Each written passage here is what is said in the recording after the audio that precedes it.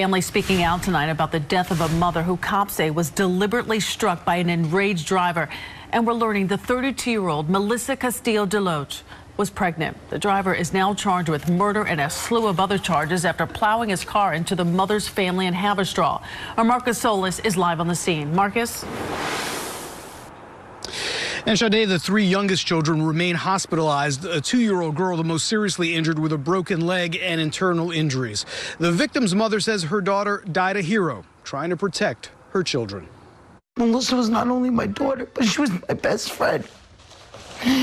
A family not just in grief, but in complete disbelief. 32-year-old Melissa Castillo DeLoatch was killed yesterday when she, her husband, and her 6 kids were run over, hit deliberately, police say, while standing in front of a 7-Eleven in Garnerville. To deliberately run somebody over, not once, but twice, and in front of your children, and try to kill your kids, my grandkids, and her husband. They didn't do nothing to them.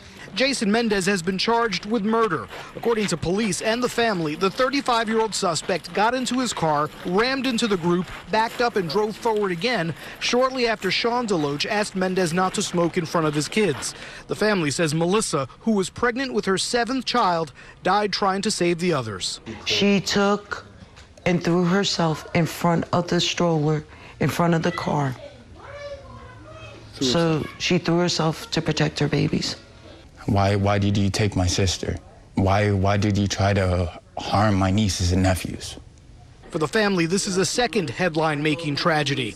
In 2014, DeLoatch's brother, an off-duty NYPD officer, was killed when he drove drunk the wrong way on the New York State Thruway, killing another motorist in a head-on collision. Now a much different incident involving a vehicle.